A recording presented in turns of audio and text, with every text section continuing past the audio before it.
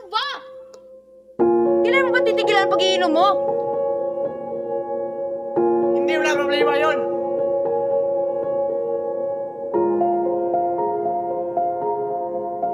Pa, ano ba? Nasasaktan si Mami. Huwag ka makialam dito. Pumunta ka na sa school mo.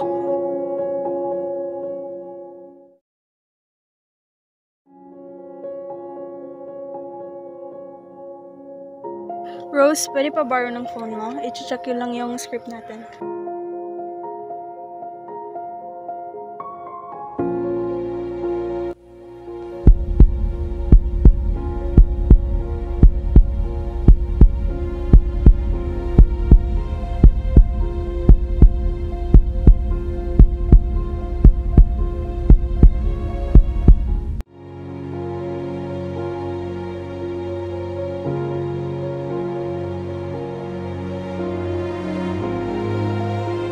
Today will be your final exam. Please do good.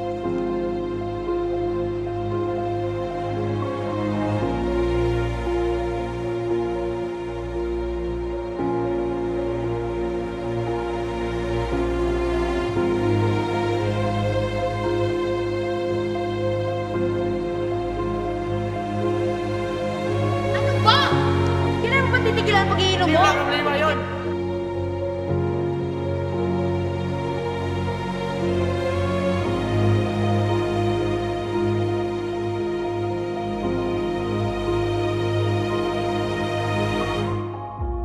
Mitch, what happened? Sobrang lala na ng mga grades mo.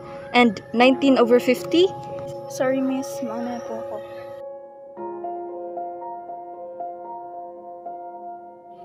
Hi, love. Love!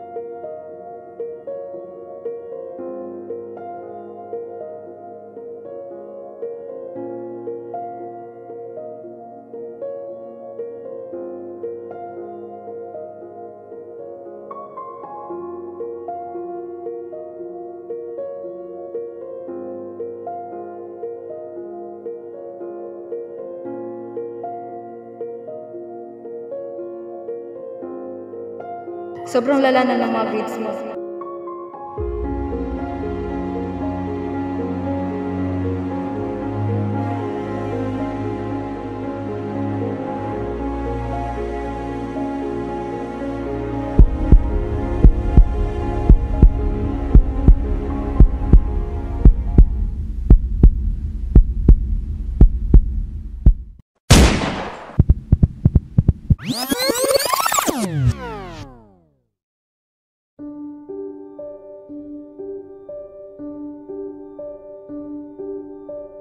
Ma'am, what happened to your daughter? What do you mean what happened to her? You see, we all know she's always the top of the class. Lots of achievements, but lately she's been out of focus to studies and failed the exam. She fails 3 subjects and sobrang lala na ng grades niya. Maybe that's the reason kung bakit nabully siya. Ako ba? Matalino ka. Ano nangyari, te? Mas talino ka pa talaga, girl. I know, bobo ka pala eh. Sip-sip lang yan sa teachers, kaya malaki grades. Correct ka, girl. Nabully yung anak ko?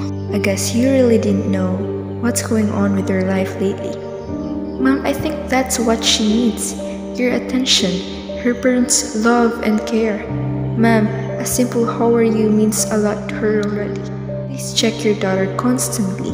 Her situation right now is really serious. I've been dealing with too much stress that I didn't know I was pushing away the responsible for being a mother and didn't realize I was not taking care of her and thinking that everything's okay.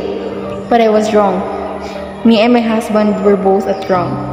Thank you for always keeping an eye to my daughter. Miss, we owe you a lot. Hon, can we talk for a moment? We didn't realize we're giving you a hard time na pala and didn't handle the situation properly. We're sorry for acting so immature and could handle the situation in the right way. Now, how are you feeling? I know because of too much happenings in your life na pabawiyaan mo na studies mo, especially yourself. Please always keep in mind na we're always here and you can share your problems with us. don't keep it to yourself.